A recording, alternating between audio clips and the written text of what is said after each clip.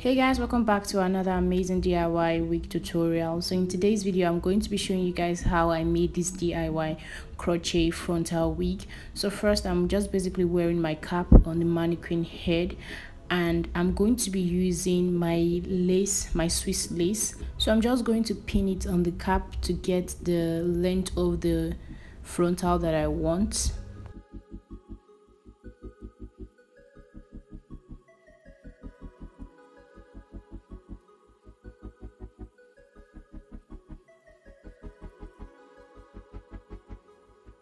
So next, I'm going to be using my concealer and angle brush to mark out the shape of the frontal. So the first thing I'm doing is basically marking out my center part. So the length depends on how deep you want the parts to be. So I used my measuring tape to mark out 6 inches because that's how deep I want it to be.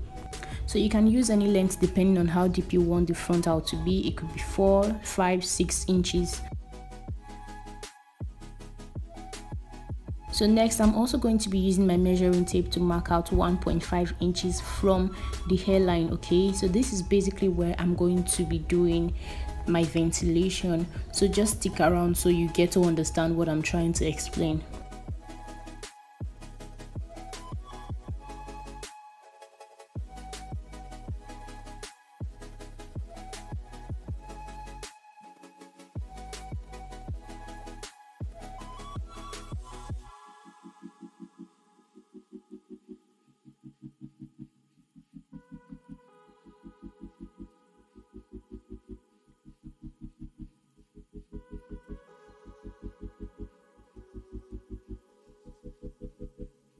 So next, I'm going to be measuring 1 inch on either side of the center pattern.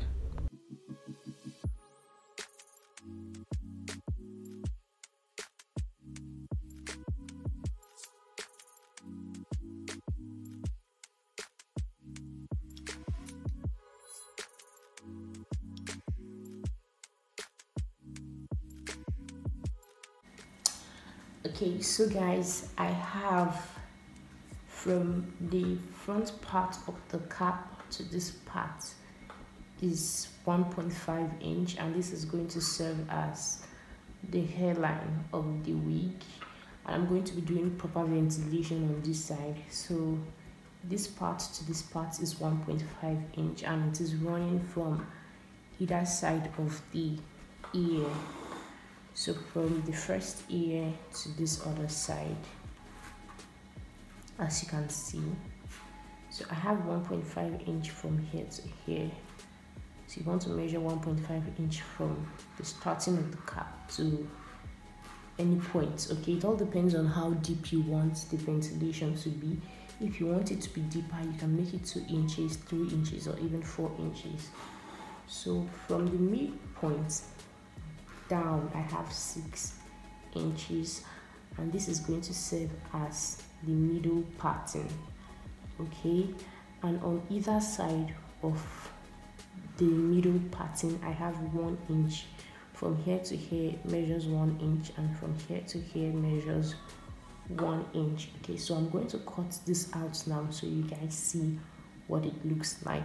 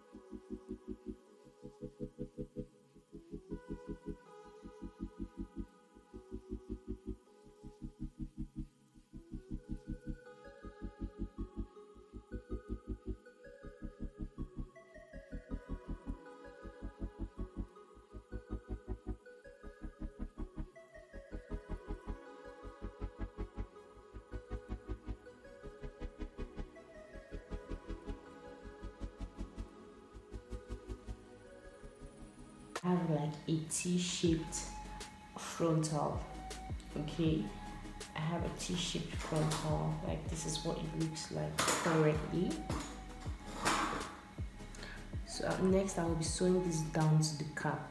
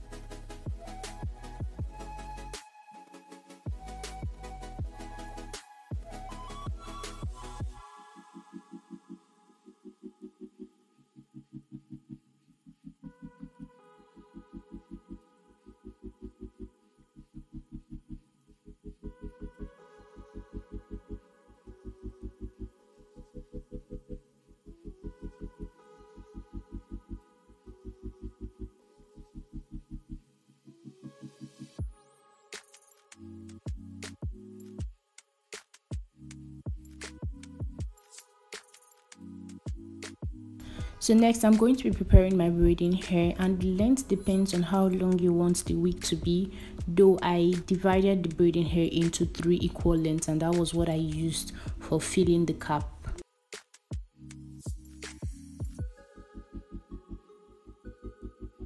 So for this part I used my crochet hook, and you want to make the hair as small as possible so you don't end up having big knots, and that's just basically what I'm doing. I'm just basically crocheting the braiding hair on the cap to fill all the space on the cap.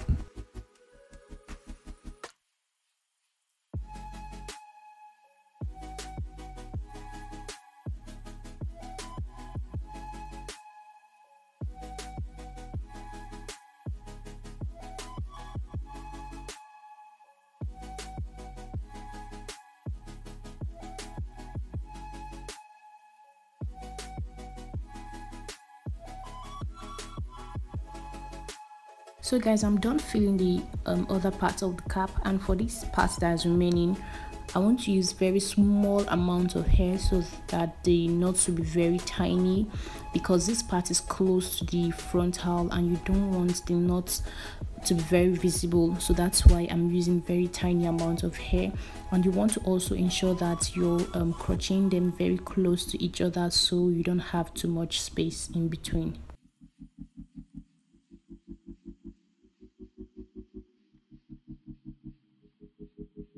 So guys, I'm done filling the cap, and this is what it's looking like so far. So next I'm going to go on to start ventilating the frontal. Okay, so for ventilation I'll be working based off my hairline that I already marked out on the mannequin head. So if you're customizing the wig for yourself, you can actually mark out your hairline so you get your perfect hairline. So I'm going to be using my ventilating needle, and you can also use your crochet hook if you don't have a ventilating needle, but ensure that you're using the very tiny crochet hook, and you're also being very careful so you don't rip your lace. And for the length of the hair that I'm using is actually smaller than the one I used for the cap, because it's easier to work with very short hair length for ventilation, especially when I'm working with braiding hair. And I didn't really do like a comprehensive ventilation tutorial on here because I have lots of video about ventilation on my channel, so I don't want this video to be unnecessarily long. If you're interested, you can check those videos out to learn how to ventilate.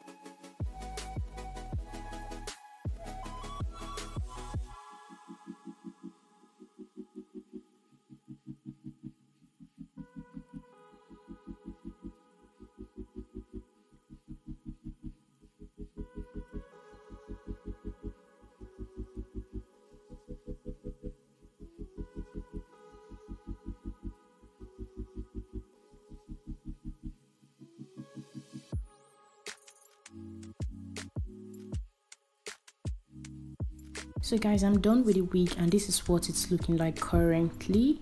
Yeah, so I actually left a line in between to serve as the center part, and that's what you're seeing right now. And I'm just basically going to show you guys what the other part of the wig looks like, and you can see how natural the hairline is. So while ventilating the hairline, you want to ensure that you're picking about 1 to 2 strands of hair so it can give you that natural hairline look. So while I'm waiting for my water to get boiled, I'm just basically detangling the hair, because you want to ensure that the hair is properly detangled. Okay, you want to ensure that it's properly detangled before adding your hot water to the hair. So next, I'm going to be using the Mega Growth Daily Leave-In Conditioner, and I'm basically going to be mixing this with my hot water.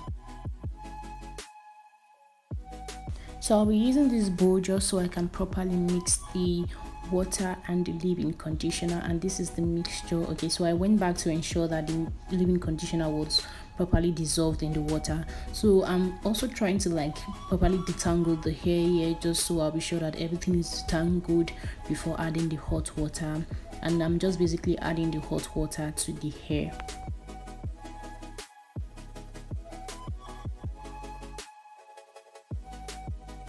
So I kept on dipping the hair inside the hot water to ensure that every strand of the hair was properly soaked in the hot water, just so I don't have any strand left out. And this is what the wig is looking like. So I'm basically going to be leaving this to air dry completely. I'm not going to be using any heat on this hair until it is completely dried. So to make the drying process faster, you can use a towel to like, you know, dry out the excess water, and just basically leave it somewhere that you can have enough air or sunlight to dry it up. So guys, this is the final look after the hair was completely dried, and I really cannot wait to wear this wig. Okay, so I'm definitely going to do an installation video so you guys get to see what this wig looks like on me.